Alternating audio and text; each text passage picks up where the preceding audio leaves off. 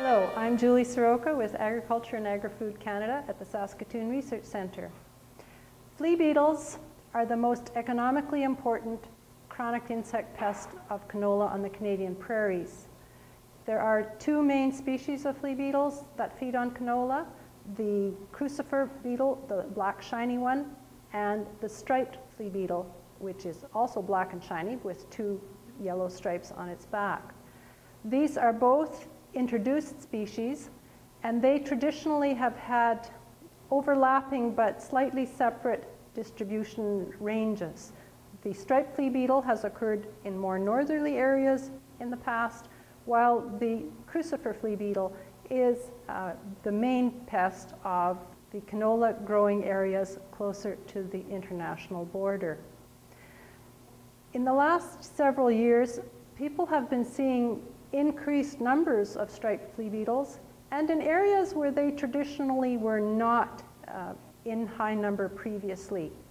So given that our control and management recommendations have been developed for Crucifer flea beetle only, the concern arose that perhaps we are not controlling striped flea beetle accurately. And then the question arose, if this is the case, then why this shift?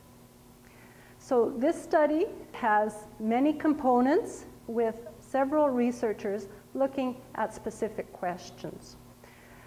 Dr. Owen Alford here at the SRC Saskatoon has mapped the ecoclimatic index of both species. He looked at where they occurred in the Old World, and he looked at their biological requirements to determine where they would do best on the Canadian prairies. And his results confirm what we have seen to be their actual distribution, their traditional distribution. Striped flea beetle does best in more northern, cooler, temperate areas, while Crucifer flea beetle has its highest bioclimatic index in the more southerly areas. So this shift or this movement of striped flea beetles, or this increase in numbers, cannot be due to abiotic factors such as the climate influencing the pests.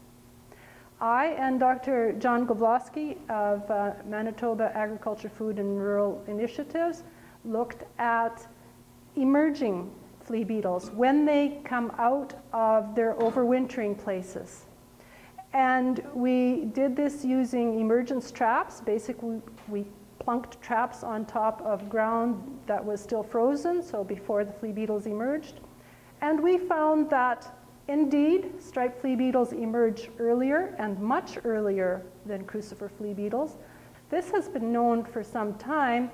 Bob Lamb and his co-researchers at the Winnipeg Research Centre found that out many years ago. So emerging earlier in the season is the norm.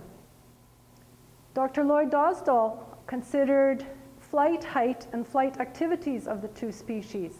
He found that Crucifer flea beetle has two principal flight periods which correspond to the two generations, early in the spring, and then the next generation is active and flying in mid-August to mid-September. We have looked at some of the heights that these flea beetles fly at. We have bucket traps at ground level at 1, 2, 3, 4, 5, and 6 meters in height. And there we found some interesting results.